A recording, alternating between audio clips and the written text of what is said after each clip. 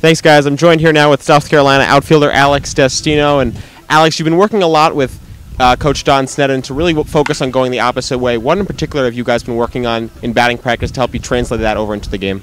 Yeah, just letting the ball get deep. Not trying to be too handsy. That's been causing me this summer to kind of roll over balls to the second baseman. And my game is to play line drives and fly balls. So we've just kind of been trying to focus on that backside gap, the left center gap for just in BP. That's our main focus. And just trying to work balls back that way and letting the ball get deep.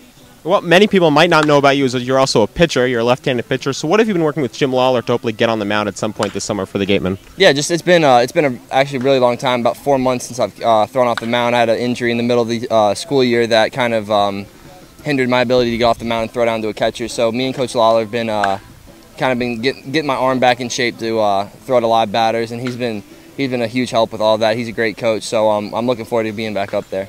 What's the biggest thing you've taken away from Jerry Weinstein that you can then bring back to South Carolina with you? Obviously, he's had a long year of success in the major leagues. So what's one thing that's really stood out for you? Yeah, he's just such a phenomenal baseball mind that I'm still learning things about. It's just learning little things in baseball, good ways to keep your mind right, and just kind of his mentality on the game. I mean, he respects the game, and I think that's unbelievable. I think everybody should. So he's definitely made me a better ball player, and it's been a pleasure playing for him this summer.